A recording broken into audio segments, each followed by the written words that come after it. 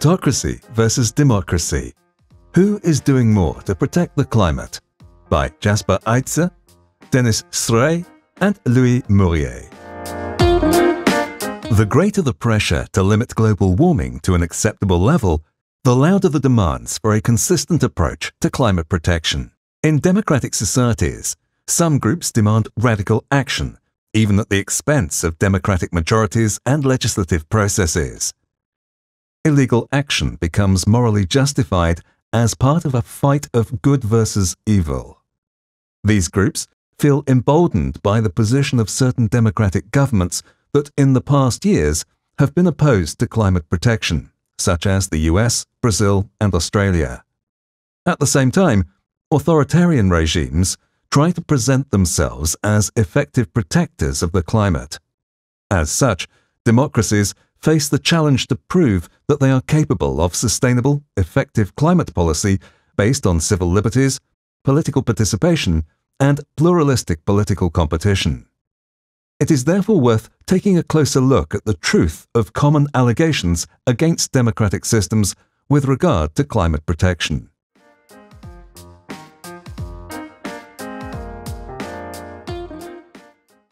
Criticism number 1.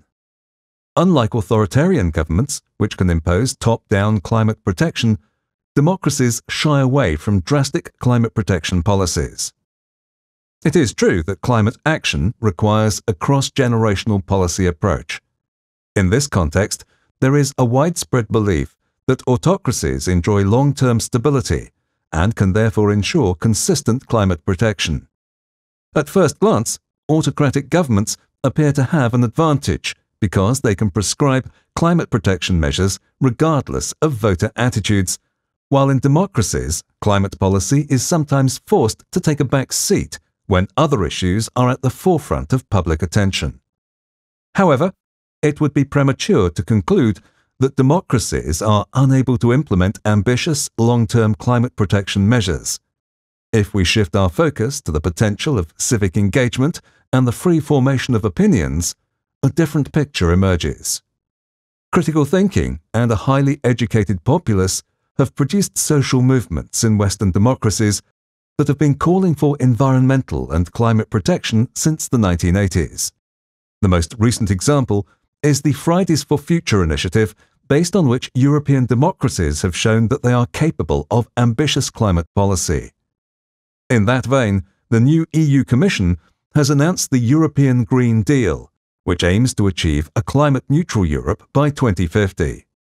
This goal has already had an impact on the EU's multi-annual financial framework, increasing the budget share for climate protection from 20% to 30%.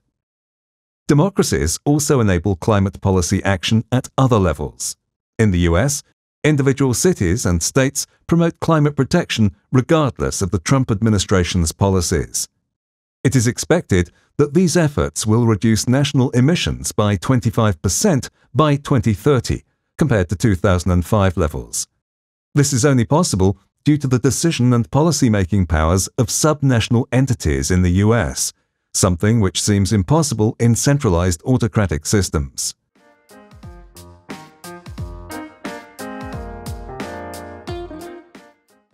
Criticism number 2. Because of their consensus-based decision-making processes, democracies struggle to ensure fast and ambitious climate protection. Democratic decision-making is often perceived as cumbersome.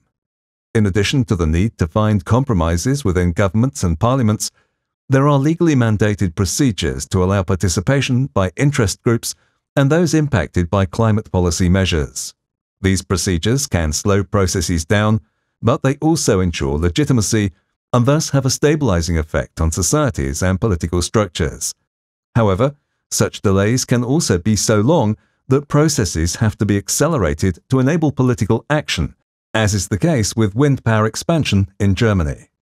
Nevertheless, the regulated balancing of interests remains an important part of democracies because it offers citizens, as well as companies, protection from arbitrary state intervention. Could China serve as a model? Since the US announced its withdrawal from the Paris Climate Agreement, the Chinese government has made great efforts to strengthen its climate protection profile at an international level. At first glance, the numbers seem to speak for themselves. No country invests as much in renewable energies as China. In 2018, renewable energy made up 38% of the country's total electricity capacity. However, in 2016 alone, China burned as much coal as the rest of the world combined. Around half of China's electricity generation is still coal-based. In line with that, due to the economic consequences of the coronavirus crisis, the Chinese government recently approved the construction of several new coal-fired power plants. In addition, there is a lack of environmental awareness among the Chinese population, as well as a lack of basic environmental rights in the constitution. Participatory processes are often limited to hearings and information events held by local governments, and even though various environmental scandals have led to local governments being urged to improve environmental quality, the actual enforcement of environmental standards remains difficult.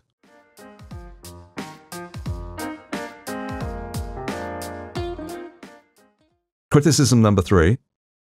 Democracies were only able to build their prosperity through high CO2 emissions and are therefore responsible for the climate crisis.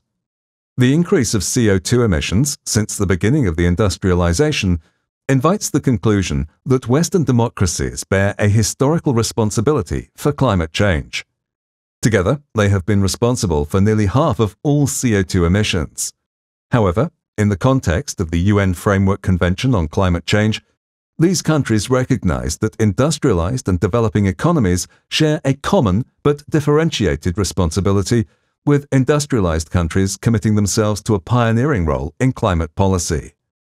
Western democracies are indeed fulfilling this pioneering role, at least in part, as is evident from their increased CO2 productivity, economic output in relation to CO2 emissions, and their financial and policy support for poorer countries. Moreover, per capita emissions of authoritarian emerging economies, such as China, are now very close to the levels of Western industrialized countries. This has created a rapidly growing joint responsibility for global climate protection between the West and emerging powers. Beyond the question, who caused the pollution, it seems equally important to consider where the solutions for climate change mitigation are coming from. Democracies have considerable potential in this regard due to their open and independent science and the free exchange of opinions. It is not by coincidence that the phenomenon of climate change was discovered by Western scientists and became part of the political debate due to strong independent voices. Independent democratic structures also promote innovative approaches that bolster the emergence of sustainable economics.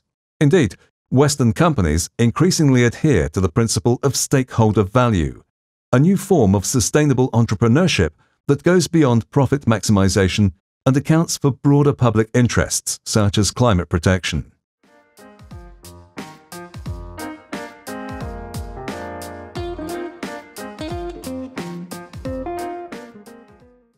Conclusion. The economic and geopolitical rise of authoritarian emerging powers also involves climate policy. Climate-friendly technologies provide these countries with the potential to raise their political and economic profile as they compete with democracies. But the criticism leveled against democracies is based on a superficial understanding of democratic processes. Participatory democratic processes can indeed create obstacles for climate policy. However, strong societal awareness and the anchoring of climate policy at various political levels are more important when it comes to climate protection. By contrast, autocracies quickly face issues of legitimacy if their claim to leadership is primarily based on promises of economic growth. If such growth does not occur, climate policy in autocracies is likely to disappear from the political agenda, not only on a federal but also the subnational level. In fact, no convincing evidence has been provided to date that autocracies do a better job at protecting the climate. Without an active civil society, political competition, and free media, there is a lack of crucial mechanisms for disclosing climate policy deficits and demanding more ambitious climate action. While climate change can be mainly traced back to the industrialization of Western countries, democracies are at the forefront of producing decisive approaches to mitigate climate change, drawing from their extensive potential for scientific, social, and economic innovation. Against this background, it is crucial to thoroughly explain the strengths of democracies in matters of climate protection, defending them against superficial criticism. Because, in a rapidly changing world order, climate policy has become part of a global competition between democracies and autocracies, subject to the whips of harsh power politics. We invite you to follow us on Facebook, LinkedIn, Twitter, and SoundCloud. You can find all the necessary links here in the description.